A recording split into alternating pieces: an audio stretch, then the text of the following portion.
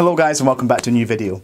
So today I'm going to show you a little quick exercise that you can do that's going to build up your left foot speed, endurance and control. I feel like in drums the left foot is sometimes neglected and it's not really used to its full potential. But if you do build up that speed, control and endurance of your left foot, you can branch out into double bass drumming, you know, some Latin stuff with the left foot clave, or even as a simple timekeeping tool. So I do recommend you build your left foot as well as your right foot, so you do have that equality between the hands and the legs. So this exercise is fairly simple. All we're going to be doing is an ostinato, which is a repeated pattern. All we're going to be doing is just a rock groove, but instead of the hi-hat we're going to play it on the ride cymbal. And what we're going to do is change the placement of the left foot hi-hat. So I've got 4 variations for you. So the first version is just on the every beat, so the quarter notes. The second version is the off beat, so every second 8th note. The third version is every 8th note, so you're just doing constant 8th notes along with the ride cymbal. And the final version is offbeat 16ths, so you're doing every second semiquaver. So what I'll do is I'll just go through every single version of that at a slow and fast tempo. Sheet music will be in the description below.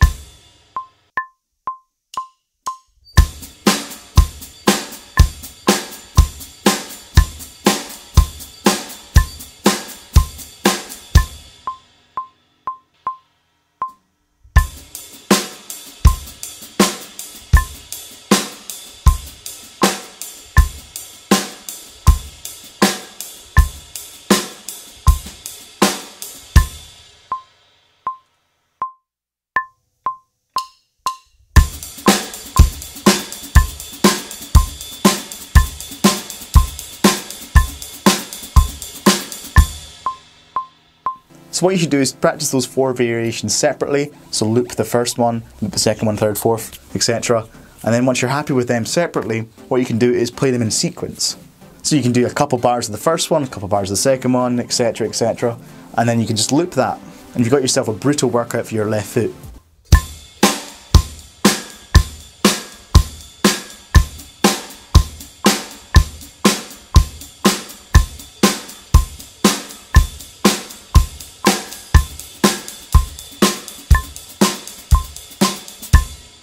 So the first 3 variations aren't too bad, but that 4th one is brutal. That is going to be the one that separates the wheat from the chaff. I think that's a saying, isn't it? I'm pretty sure it is. Anyway, it's going to be hard, but if you take it slow and make sure you're consistent with those semiquavers between the right hand on the ride and the left foot on the hi-hat, then you're golden.